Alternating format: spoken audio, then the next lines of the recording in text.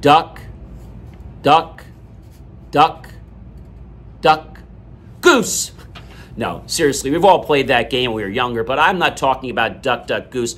I'm talking about the big lawsuit that's actually being announced and is the largest in history between DuckDuckGo and Google. Why?